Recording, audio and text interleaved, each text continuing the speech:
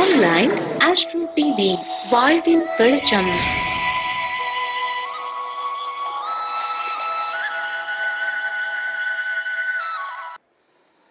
எல்லாம் நிறைவாகட்டும்.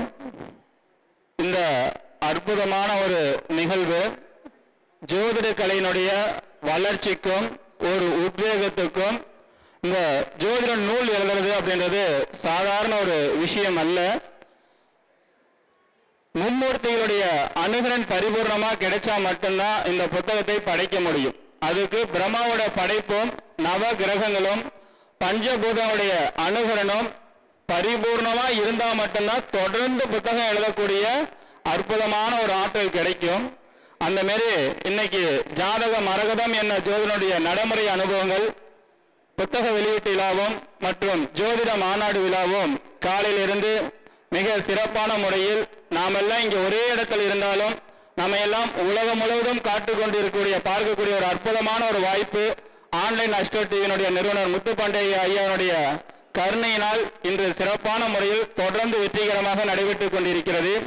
அந்த தருவாயில் மகரிஷி ஜோதிட ஆராய்ச்சி அறிவித்தினுடைய எங்கள் குழுவின் சார்பாக இந்த விழா இன்னும் வருடம் சிறப்பான முறையில் இதைவிட இன்னும் சிறப்பு அப்படின்ற ஒரு விஷயத்துல நடைபெற வேண்டும் என்ற ஒரு சிறப்பான ஒரு கௌரவிப்பு இன்று நமது ராகுவாக ரமேஷ்குமார் ஐயா அவர்களுக்கும் இந்த விழாவினுடைய தலைமை தாங்கி நடத்தி கொண்டிருக்கூடிய மருதமலை குருஜி ஐயா அவர்களுக்கும் ராகுவாக ரமேஷ்குமார் ஐயாவுக்கு எப்பொழுதுமே துணையாக இருக்கக்கூடிய ஐயா கமலசேகரன் ஐயா அவர்களுக்கும் எங்கள் குழுவின் சார்பாக இப்பொழுது சிறப்பு கௌரவிப்பு பொன்னாடை போட்டி கௌரவிக்கப்பட இருக்கின்றது. அனைவரும் ஒரு நிமிடம் எழுந்து நின்று கை தட்டி உற்சாகப்படுத்துமாறு உங்கள் சார்பாக அன்புடன் கேட்டுக்கொள்கின்றேன். விழாவினுடைய தலைமை தாங்கி இருக்கக்கூடிய உயர்திரு மருதமலை குருஜி ஐயா அவர்களுக்கு இப்பொழுது பொன்னாடை போட்டி கௌரவிக்கப்பட இருக்கிறது. எங்கள் மகரிஷி ஜோதிட குழுவினுடைய பொறுப்பாளர்கள் அனைவரும் மேடைக்கு வருமாறு கேட்டுக்கொள்கின்றோம்.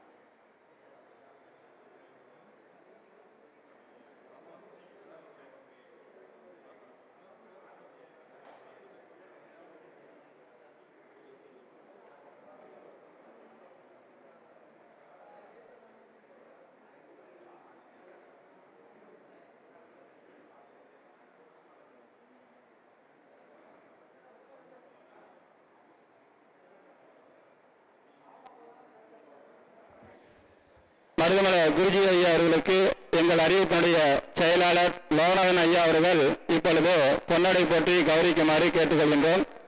இது இணை செயலாளர் உயர் திரு பழனிசாமி ஐயா அவர்களுக்கு கமலசேகரன் ஐயா அவர்களுக்கு பொன்னாடை போட்டி கௌரவிக்குமாறு கேட்டுக்கொள்கின்றோம். வைத்து போடுங்க. அனைவரும் கைத்தட்டி உற்சாகப்படுத்துமாறு கேட்டுக்கொள்கின்றோம். வாங்க ஐயா கமலசேகரன் ஐயாவுக்கு வாங்க.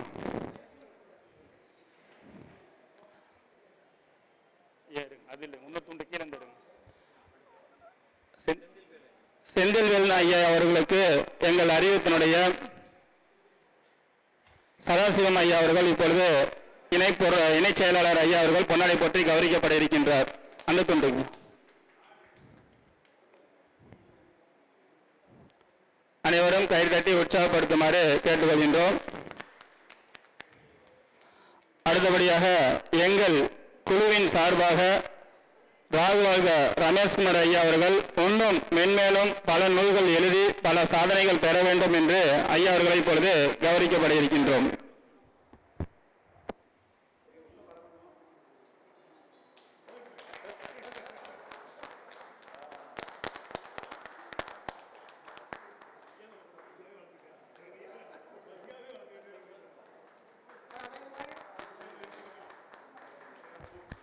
ஐயா அவர்களுக்கு ஜோதிட சக்கரவர்த்தி என்ற விருதை கொடுத்து கௌரவிக்கின்றோம்.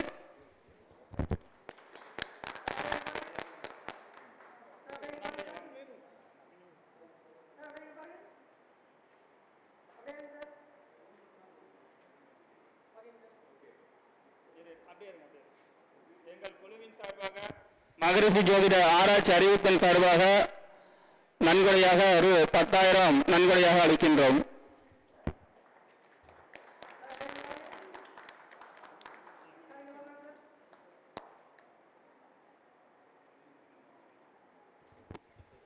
மிக்க நன்றிங்க. அடுத்த நிகழ்வாக சொற்பொழிவு தொடங்கப்பட இருக்கின்றது. மருதமலை குருஜி ஐயா அவர்கள் தலைமை தாங்கி காலையிலிருந்து மிக சிறப்பான முறையில் தொடர்ந்து நடைபெற்றுக் கொண்டிருக்கிறது.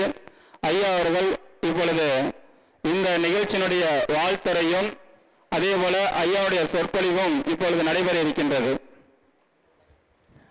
பள்ளிப்பாளையம் ஜோதிட சங்க தலைவரும் அடியனை அன்பாக அழைக்கக்கூடியவருமாகிய ஆட்டையாம்பட்டி பி.ஏ. ஈஸ்வரன் ஐயா அவர்களை வருக வருக என உங்கள் பலத்த கரகோஷத்துடன் வரவேற்கிறேன். வாருங்கள் வாருங்கள். நமது ராகுவாழ்க ரமேஷ்குமார் ஐயா அவர்களுக்கு நிறைய புத்தகத்தை எழுதி கொண்டிருக்கிறார். இன்னும் நிறைய புத்தகத்தை எழுத வேண்டும். அதற்கு பலாமரத்தில் செய்யப்பட்ட ஒரு பலகை, ரொம்ப அற்புதமான பூஜிக்கப்பட்ட ஒரு பலகை. இந்த பலகையில் உட்கார்ந்தாலே நல்ல ஒரு சக்தியும் நல்ல ஒரு வைப்ரேஷன் ஏற்படுத்தி கொடுக்கும். அவர்களுக்கு எங்கள் மகரிஷி ஜோதிட ஆராய்ச்சி அறிவிப்பின் சார்பாக ஐயா அவர்களுக்கு அந்த பலாமர பலகை கொடுத்து சிறப்பாக கௌரவிக்கின்றோம்.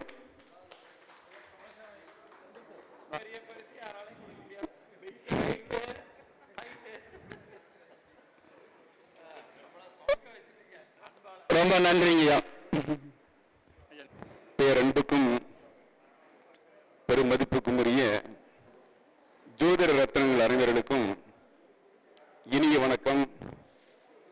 இன்றைய நாள் இனிய நாளாக அமைய ஸ்ரீ வராகியனுடைய பரிபூர்ண கடாட்சம் உங்கள் அனைவருக்கும் கிடைக்க ஆண்டவனை வேண்டுகிறேன். இது ஒரு நல்ல தருணம். ஒரு சந்தோஷமாக உறவுகள் வருடம் உறவுகளை குலதெய்வ கோயிலில் போய் சந்தோஷமா இருப்பாங்களா, அதே போல ஜோதிடர்கள் எல்லாமே ஒன்று சேர்ந்து ஒருங்கே இருந்து நிகழ்ச்சியை நடத்தக்கூடிய நிகழ்ச்சியை ரொம்ப பார்ப்பதற்கு வியத்தகமா இருந்து சந்தோஷமா இருக்கக்கூடிய சூழ்நிலை உருவாக்குச்சு. ஸோ இன்றைக்கு நாள் ரொம்ப ஒரு பொன்னாள் போலதான் இருக்குது. அப்படிங்களா, ஒரு புத்தக வெளியீட்டு விழா, ஒரு சிறப்பான புத்தகம் அப்படின்னு சொல்லிக்கலாம். இது ஜோதிடனுடைய நடைமுறை அனுபவங்கள் அப்படிங்கிற விஷயம். அதாவது எத்தனையோ நூட்கள் எழுதலாம், எத்தனையோ எழுதலாம். தன்னுடைய அனுபவங்களை கொடுக்கறதுங்கிறது ஒரு மிகப்பெரிய விஷயம். அதாவது பாடங்கள் அப்படிங்கிறது வேற, பாடத்திட்டம் சொல்றதுங்கிறது வேற, தன்னுடைய அனுபவத்தை சொல்வது அப்படிங்கிறது மிகப்பெரிய விஷயம். திரு ராகுவாழ்க ரமேஷ்குமார் அவர்கள் 5வது நூலாக சிறந்த முறையில் இந்த நூலை படைத்திருக்கிறார். அப்படிங்கிறது எந்த விதமான மாற்று கருத்து இல்லை. ஏறக்குறைய ஒவ்வொரு நட்சத்திரத்துக்கும் 27 நூல்கள் இருக்கிறதா நம்ம கிட்ட சொல்லியிருக்காரு. ஸோ அவர் எழுதக்கூடிய நூல் எல்லாருக்குமே சரஸ்வதி அன்னையினுடைய பரிபூர்ண கடாட்சம் கிடைத்து 27 இல்லாமல் இன்னும் நிறைய நூல்கள் எழுதும் அப்படின்னு சொல்லி வேண்டி கேட்கிறேன். அதே போல இந்த நிகழ்ச்சியில அனைவரும் என்னுடைய நண்பர் அப்படின்னு சொல்லக்கூடிய விஷயத்துல பார்க்கும்போது முகுந்தன் முரளி அவர் பள்ளிப்பாலத்தில் வச்சு அவரும் சிறந்த முறையில் நிகழ்ச்சி நடத்தினார். அவர் என்னை சந்தோஷப்படுறதுக்கு ரொம்ப நன்றி. இப்போ ஒரு ஜோதிடம் அப்படிங்கிற விஷயத்துல வரும்போது 9 கோள்கள் தான் உலக அளவில் பார்க்கிற போது 9 கோள்கள் தான் அப்படிங்கிற ஒரு விஷயம் இருக்குது. இந்த 9 கோள்களை தாண்டி யாருமே எந்த விதமான எதுவும் சொல்ல முடியாது. இப்ப சூரியன், சந்திரன், செவ்வாய், புதன், குரு, சுக்கிரன், சனி, ராகு, கேது இவர்கள் தான் அப்படிங்கிற ஒரு விஷயத்தை வச்சுப்படுவோம். ஆனா இவர்கள் போகக்கூடிய சலனம், போகக்கூடிய இடம், அதாவது உச்சத்திலிருந்து நீசத்தை நோக்கி போறது, நீசத்திலிருந்து உச்சத்தை நோக்கி போறது, இப்படி ஒவ்வொரு பரிணாமங்கள் காலச்சக்கரம் சுத்த சுத்த அவர்களுடைய பலன்கள் மாறும் அப்படிங்கிற ஒரு விஷயத்துல எந்த விதமான மாற்று கருத்தும் இல்லை. இப்போ ஒரு ஜோதிடர் அப்படிங்கிற விஷயத்துல வரும்போது ஜோதிடருக்கு ஜோதிடம் மட்டும்தான் தெரியணுமா அப்படின்னா ஜோதிடம் தெரிஞ்சிருக்கணும், வைத்தியம் தெரிஞ்சிருக்கணும், மாந்திரிகம் தெரிஞ்சிருக்கணும். இந்த மூன்றும் தெரிந்திருந்தால் தான் ஒரு ஜெயிக்க முடியும் அப்படிங்கிறது என்னுடைய கருத்து. ஏன்னா ஜோதிடம் மட்டும் நம்மளுக்கு துணை புரியுது அப்படின்னு சொன்னா கொஞ்சம் வைத்திய விஷயங்களும் நம்மளுக்கு தெரிஞ்சிருக்கணும். அதே மாதிரி மாந்திரிகளும் தெரிஞ்சிருக்கணும். எந்த பிரச்சனைக்கு தீர்வுங்கிறது தாந்திரிக பரிகாரங்கள் செய்யறோம் அப்படிங்கிறத விட, ஹோமங்கள் இதை நிறைய பண்றதை விட நம்மளுக்கு இந்த அடிப்படை விஷயங்கள் நம்மளுக்கு தெரிஞ்சிருக்கணும். ஒரு தோஷங்கள் வருது அப்படின்னா மாந்திரிக அடிப்படையில கண்டுபிடிக்கலாம் அப்படிங்கிறது இருக்குது. அதே மாதிரி ஜோதிடத்துல பிரசன்னம் அப்படிங்கிற அடிப்படையில் இருக்குது கண்டுபிடிக்கலாம். சோ நம்மளுக்கு என்னன்னா ஒருவர் வரும்போது சரியான தீர்வு சொல்லணுங்கிறதா ஒரு விஷயம். என்னை பொறுத்தளவு ஜோதிடம், வைத்தியம், மாந்திரிகம்ங்கிறதா பிரம்மா, விஷ்ணு, மகேஸ்வரன் அப்படிங்கிற விஷயம். இது தெரிஞ்சு போதுதான் வாழ்க்கையில ஜெயிக்கக்கூடிய விஷயங்கள் நிறைய இருக்குது. இப்ப ஜோதிடத்தை பத்தி இன்னைக்கு காலையில இருந்து ஒரு செவிக்கு உணவாக ஒவ்வொருத்தரும் வித்தியாசமா நிறைய சொன்னாங்க. இதெல்லாம் காலையில இருந்து கொஞ்சம் தாமதமாகி விட்டதான் நான் நிறைய விஷயங்கள் உங்களிருந்து மனசுல இருந்து வெளியே வந்த விஷயங்கள் சாதாரணமான இல்ல, அழகா அருவி போல ஒவ்வொருத்தரும் தெரிஞ்ச விஷயங்களை பூராமே சொன்னீங்க. ஏன்னா இது நம்முடைய ஒரு ஜோதிடர்கள் அப்படிங்கிற விஷயத்துல நம்ம எல்லாமே ஒரு உறவு போல சந்தோஷமா இருக்கிற நிகழ்ச்சியில் வர்றது ரொம்ப சந்தோஷமா இருக்குது. சோ இப்போ நம்ம அடிப்படை விஷயத்துல பார்க்கும்போது ஜோதிடம்ங்கிறதாச்சு. இப்போ வைத்தியம்ங்கிறது என்ன அப்படின்னு கேட்டீங்கன்னா நம்மளுடைய உடல்நிலை சரியா இருக்கிறதுக்காக பண்ணக்கூடியது வைத்தியம். உடம்பு நல்லா இருக்கணும். அப்ப உடம்பு நல்லா இருக்கணும்னா முதல்ல நம்மளுக்கு நாமளே சரி பண்ணாதான் உடம்பு சரியா இயங்கும். நம்மளுக்கு 365 நாளும் வாடிக்கையாளர் வருவார்கள். 365 நாளும் நாள் நல்லா இருக்குன்னா நம்ம பத்தி தெரிஞ்சிருக்கணும் அப்படிங்கிற ஒரு விஷயம் இருக்குது. ஒரு வைத்தியம் தேடி வர்றாங்க, அது எந்த மருந்து பாசானம் கொடுக்கலாமா, செந்தூரம் கொடுக்கலாமா, சித்த வைத்தியம் கொடுக்கலாமா, இது எந்த முறையில் கொடுக்கணும் அப்படிங்கிறது ஜோசியம் தெரிஞ்சிருக்கணும். அதை கடைபிடிக்கணுங்கிறது தான் ஒரு அடிப்படையான விஷயம். அப்ப உடம்பை கரெக்டா பண்றதுக்கு வைத்தியம் தெரிஞ்சிருக்கணும் அப்படிங்கிற விஷயம் இருக்குது. அதே போல இந்த மாந்திரிக சாஸ்திரம் அப்படிங்கிறது என்ன அப்படின்னு கேட்டீங்கன்னா அதுல 2 வகை உண்டு. கருமுறை, உருமுறை அப்படின்னு சொல்லி 2 விஷயங்கள் உண்டு. இது எந்த முறையில நம்ம எடுக்கிறோம் அப்படிங்கறத விட கருமுறை என்னைக்குமே ஆபத்து கொடுக்கக்கூடியது. உருமுறை அப்படிங்கிற விஷயத்துல மிகப்பெரிய விஷயம் இருக்குது.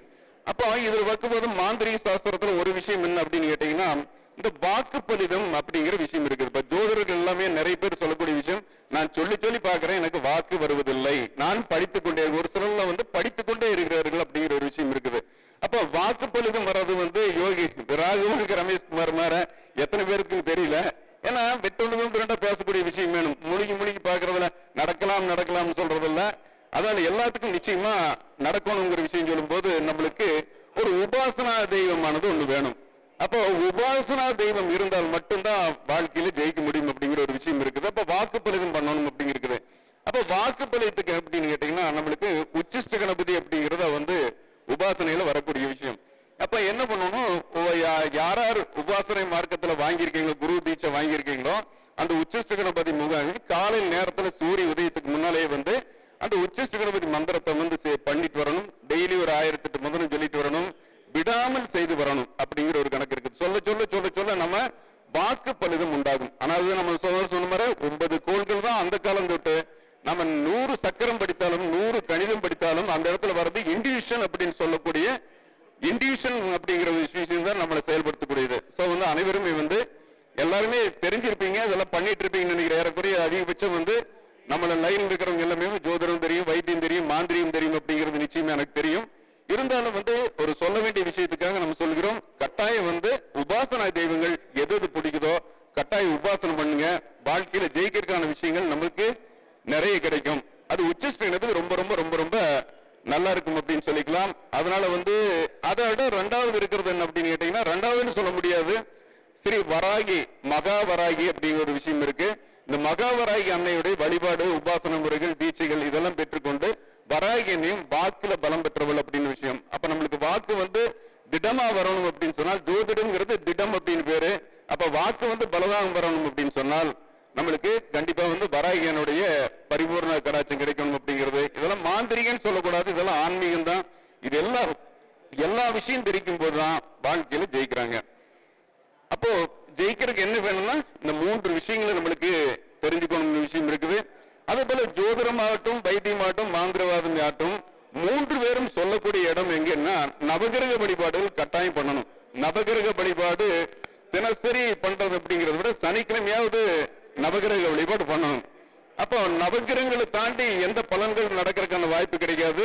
சூரியன், சந்திரன், செவ்வாய், புதன், குரு, சுக்கிரன், சனி, ராகு, அது இந்த 9 கிரகங்கள் தான் நம்மளை இயக்கி கொண்டிருக்கிற கிரகங்கள். அதனால வந்து நவகிரக கோயில் இருக்கு, நவகிரக கோயில் இருக்கு. அதனால நவகிரக கோயிலுக்கு கட்டாயம் வந்து வாரத்தில் ஒரு நாள் வந்து நீங்க போயிட்டு வாங்க. எனக்கு தெரிஞ்ச ஒரு நண்பர் கல்யாணம் ஆனாங்க, ரொம்ப கஷ்டப்பட்டு வந்தாங்க, வேலை வெட்டி இல்லை. தினசரி நவகிரகத்தை 9 முறை சுற்ற சொன்னேன். 108வது நாள் வந்து அவருக்கு ஒரு வாய்ப்பு மூலமாக கிடைச்சு இப்ப தொழில் பொருளாதாரத்தில் நல்ல நிலைமையில் இருக்காங்க. சோ இந்த நவகிரக வழிபாடு சாதாரண விஷயம் இல்ல. ஏறக்குறைய வந்து திருவண்ணாமலையில் வந்து இடைக்காட்டு சித்திரம் வந்து என்ன பண்ணாரு அந்த காலகட்டத்தில் தெரியும், உங்களுக்கு எல்லாமே படிச்சிருப்பீங்க. கடுமையான வறட்சி வந்தது. அதன் காரணமா என்ன பண்ணாரு, அவர் ஏதோ ஆடுகள் வளர்த்தினதுக்கெல்லாம் வந்து இந்த திருகண்டி எல்லாம் போட்டு வளர்த்தினார். ஆனா நாட்டுல சொன்ன மாதிரி வறுமை வந்து விட்டது. என்னடா இடைக்காட்டு சித்திரம் மட்டும் நல்லா இருக்காங்கன்னு சொல்லி நவகிரகங்கள் 9 வந்ததாமா. 9 வரும்போது இவர் என்ன பண்ணாரு, அவர் சாப்பிட்டது வந்து திருகண்டி பால். அதனால அந்த திருகண்டி பாலை வந்து கொடுத்துங்காட்டி என்ன பண்ணாங்க, 9 பேரும் மயங்கி விழுந்துட்டாங்களாமா. அப்ப வந்து எந்த கிரகங்கள் எந்த இடத்துல இருந்தால் மழை வருமோ அந்த இடத்துல போட்டங்காட்டி நாடுகள் மழை வந்துதாமா. அப்ப விதியை மாற்றக்கூடிய அமைப்பு வந்து சித்தர்களுக்கு மட்டும் வேணும். நம்மளுக்கு முடியுமா அப்படின்னா நாம வந்து கண்டிப்பா வழிபடலாம். அப்போ ஒவ்வொரு கிரகங்களுக்கும் பீஜ மந்திரங்கள் இருக்குது. சூரியனுக்கு கிரீம், சந்திரனுக்கு கிரீம், செவ்வாய்க்கு கிரீம், புதனுக்கு கிரீம், இப்படி வந்து பீஜ மந்திரங்கள் இருக்குது. அப்ப நவகிரக கோயில் நம்ம வழிபடும் போது என்னன்னா நம்ம அங்க போய் உட்கார்ந்துக்கலாம். நவகிரகத்தோட 27 ஏன்னா 27 நட்சத்திரம் வந்து இருக்கிறதுனால 27 முறை வந்து வழிபடலாம் அப்படிங்கிற ஒரு விஷயம் இருக்குது. ஏன்னா வந்து நவகிரகங்களை தாண்டி தான் எந்த ஒரு பலன் நடக்கூடிய வாய்ப்பு இருக்குது. நவகிரகத்தை கட்டாயம் வழிபடும் போது நம்மளுக்கு மற்றவங்களுக்கு ஏதாவது தோஷம் சொல்லி இருப்ப 7 சனி, அஷ்டமி, கண்டக சனி இதெல்லாம் தோஷம் சொல்லி இருக்கும் போது நவகிரகத்தை வழிபடும் போது நம்மளுக்கு வந்து வெற்றி கிடைக்கக்கூடிய வாய்ப்பு இருக்குது. அப்படிங்கிறது எந்த விதமான மாற்றும் கருத்தும் தேவையில்லை. கட்டாயம் வந்து நவகிரக வழிபாடுகள் எல்லாருமே செய்யணும். இல்ல போக முடியலன்னா வீட்லயாவது பூஜை முடிக்கும் போது பூஜை கட்டாயம் வந்து காலையில வந்து என்னன்னா பொதுவாக ஜோதிடர்களை ஜெயிக்கிறதுக்கு என்ன பண்ணணும்னா உதயத்துக்கு முன்னாலே எந்திரித்து வந்து குளித்து முடித்து விட்டு தீபம் ஏற்றி விட வேணும். வழிபாடு மந்திரங்கள் சொல்றோம் அப்படிங்கிறத விட கட்டாயம் வந்து நம்ம நேரத்தில் எந்திரிச்சு குளிச்சுட்டு விபூதியில் அவங்க எது போடுறாங்களோ விபூதியில் நெற்றியில வந்து அவங்களுக்கு திலகங்களை வைத்துக் கொண்டு உட்காரும் போதுதான் வந்து வாழ்க்கையில ஜெயிக்கிறதுக்கான விஷயங்கள் தானே தோணும். 9 கிரகங்களுக்கு மேல எதுவும் கிடையாது அப்படிங்கிற எந்த விதமான மாற்றம் இல்லை. சோ வந்து ஜோதிடம் ஜெயிக்கணும் அப்படிங்கறத விட நம்மளுக்கு சொல்றவங்க வந்தவங்க வந்து பரவாயில்ல போனா திருப்தியை சொன்னாங்க அப்படிங்கிற விஷயம் சொல்லும் போது அந்த 9 கிரகங்களை பத்தி நம்மளுக்கு கண்டிப்பா தெரிஞ்சிருக்கணும் அப்படிங்கிற விஷயம் இருக்குது. இதுல பாக்குற போது பரிகாரங்கள் அப்படின்னு சொல்லக்கூடிய விஷயம் அப்படின்னு கேட்டீங்கன்னா நிறைய அனுபவப்பட்டவங்க ஒவ்வொன்றுக்கும் பரிகாரங்கள் சொல்றாங்க. சூரியன், சந்திரன், செவ்வாய், புதன், குரு, சுக்கிரன். நம்ம செய்ய வேண்டிய எளிமையான பரிகாரங்கள் நவகிரகம் வலம் வருதல் மட்டுமே போதுமானது. பீஜ மந்திரத்தை சொல்லிக் கொள்ளலாம். பீஜ மந்திரத்தை சொல்லிக்கொண்டு கட்டாயம் பண்ணலாம். இப்போ நம்ம வந்து என்ன பண்றோம், பெரும்பான்மை வந்து நம்ம வாழைப்பூ பரிகாரம் ஒரு பரிகாரம் சொல்றோம். இப்ப திருமணம் அப்படிங்கிறது நீண்ட காலம் நடக்கல அப்படிங்கிறது வாழைப்பூ பரிகாரம் எல்லாத்துக்கும் கேள்விப்பட்டிருப்பீங்க. இருந்தாலும் சொல்ல வேண்டிய விஷயத்துக்காக சொல்கிறேன். இந்த வாழைப்பூ பரிகாரம் அற்புதமான ஒரு ஆற்றல் பட்டது. திருமணம் நடக்கிறதுக்கு ரொம்ப எத்தனை வருஷம் 30 வயசு 35 வயசாയി கல்யாணம் நடக்கல அப்படின்னா நீங்க பண்ணும்போது ஏறக்கூடிய ஒரு 3 வாரம் 4 வாரத்திலேயே திருமணம் கைகூடக்கூடிய வாய்ப்பு இருக்குது. இது பண்ணக்கூடிய நேரம் இரவு நேரத்துல ஒரு 7-8 மணிக்கு மேலதான் சூரியன் மறைஞ்சு. சூரியன் இருக்கிற போது பண்ணால் வேலை செய்யாது. ஒரு வாழை இலைக்கு மேல ஒரு வாழை இலை வச்சுக்கணும். வாழை இலைக்கு மேல வந்து 9 அரச இலை நுனி வந்து மத்தியில் இருக்கிற மாதிரி வைக்கணும். அதுக்கு மேல உளுந்து கொள்ளு போட்டுக்கணும். உளுந்து கொள்ளு போட்டு அதுக்கு மேல என்ன பண்ணணும் அப்படின்னு கேட்டீங்கன்னா கலசம், மண்பானை கலசம் வைத்துக் கொள்ள வேண்டும். கலசத்துக்கு 4 பக்கம் பொட்டு வைத்துக் கொள்ள வேண்டும். அதற்கு மேல கலசத்துக்குள்ள பால் ஊற்றிக்கணும். மாட்டு பசும்பால் கிடைச்சுன்னா பசும்பால் கொஞ்சம் பெரிய சொம்பா வாங்கிக்கணும். 1 லிட்டருக்கு மேல பிடிக்கிறத வாங்கி வச்சுட்டு அதுக்கு மேல வாழைப்பூ வச்சு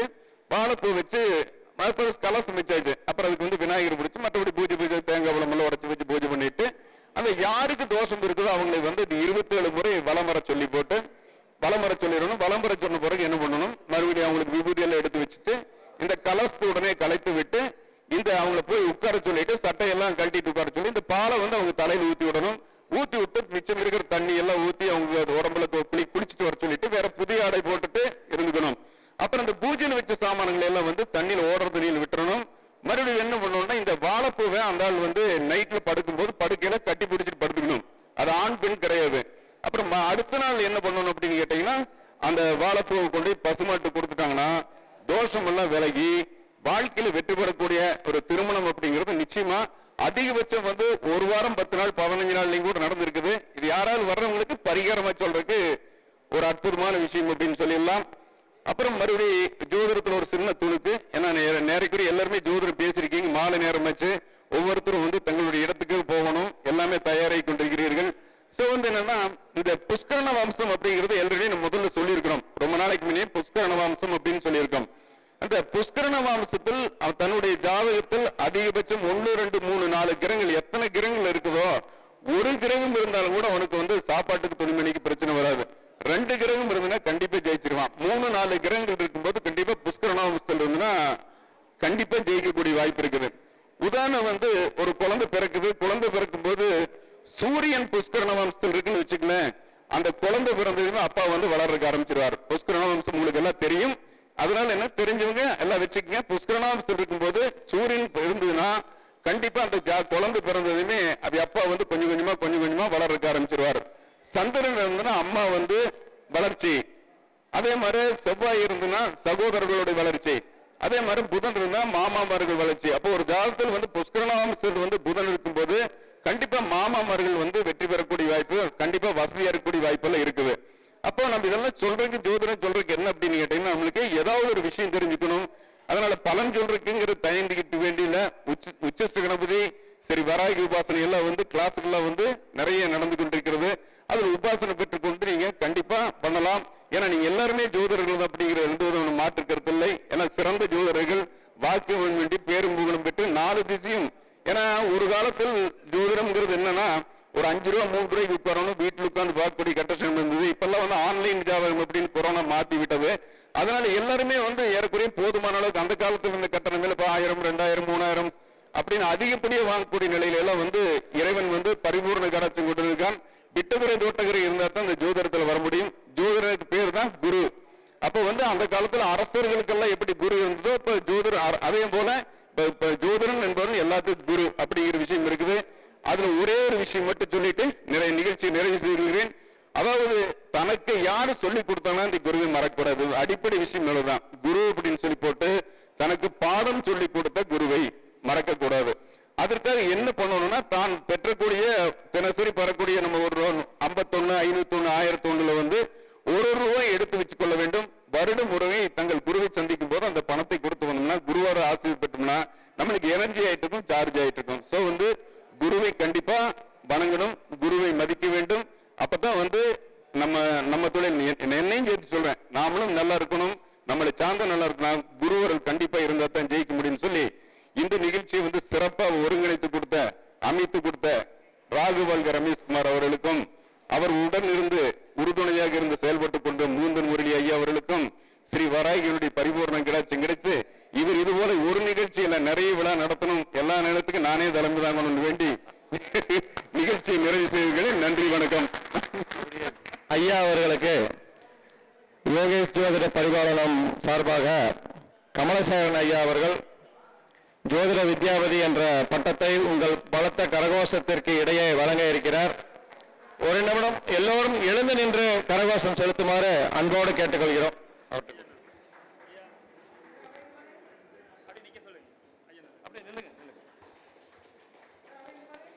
முத்துப்பாண்டியை நல்ல கவனிங்க.